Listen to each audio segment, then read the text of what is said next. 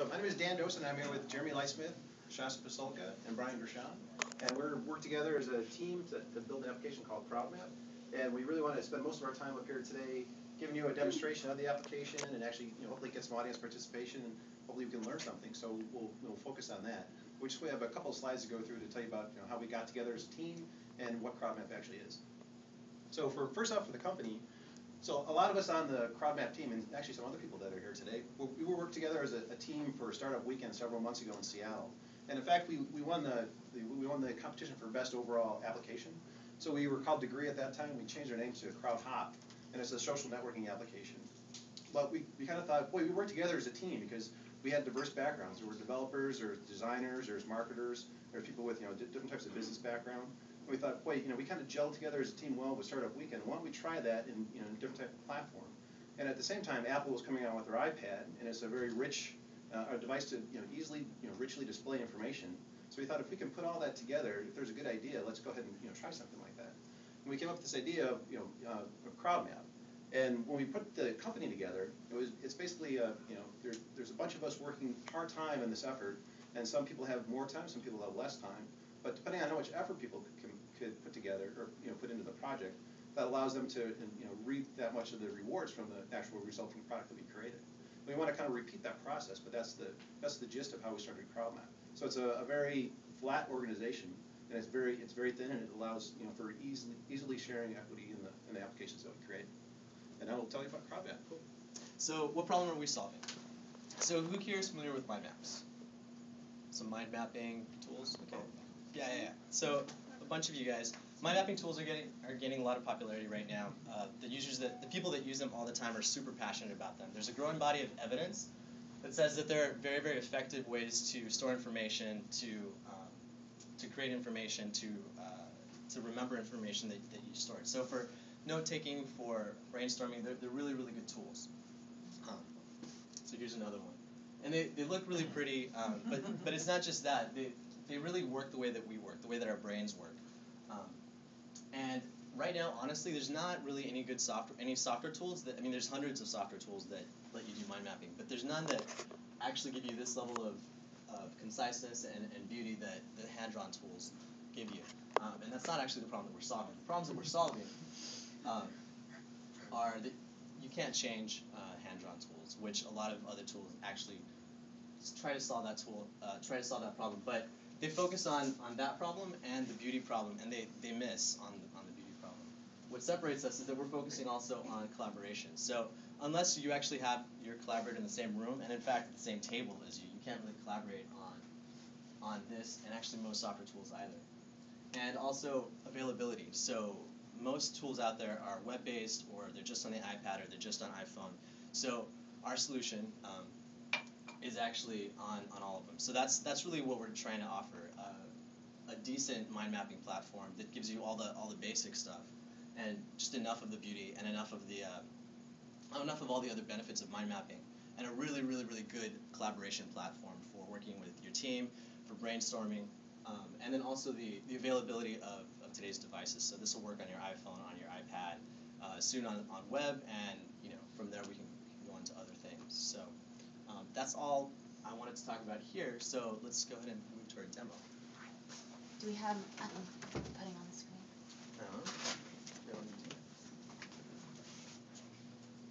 Okay, so if you have CrowdMap installed on your iPhone or iPad, now would be the time to bring it up. But we're going to kind of show you how you can collaborate on one of these maps and kind of how cool it is.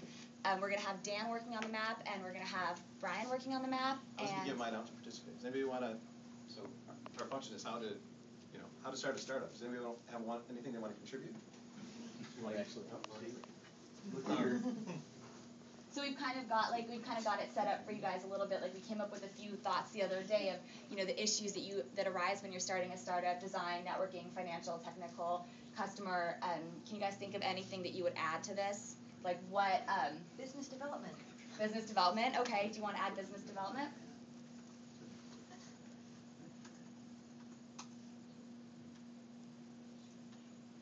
And then maybe what would you add? What are the technical challenges you face when you're starting a startup? Like, what comes up there? User interface. User interface. Okay. So maybe what else, Jeremy? Maybe we can let someone on the iPad add some things so they can. Will they show? Yeah. Okay, so Software licenses. so we can maybe Licensing model. So I'll go ahead and just move to the iPad, and so I think you're starting to see some of the other things right there. So licensing model, I'll get that.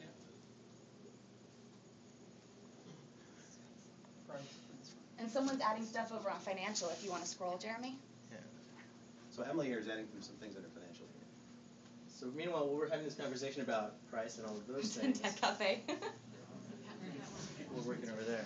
Jeremy. And if you guys are on your iPhone, so you can be collaborating on this. If you can be collaborating on this on your iPhone right now, you can be collaborating on it on an iPad. And currently, if you have a web interface, you can check out the map on the web on a read-only version on the web interface. So if you're in a lecture or you're in a college classroom, if you're at a conference, if you're a team of journalists, a team of project managers, anything like that.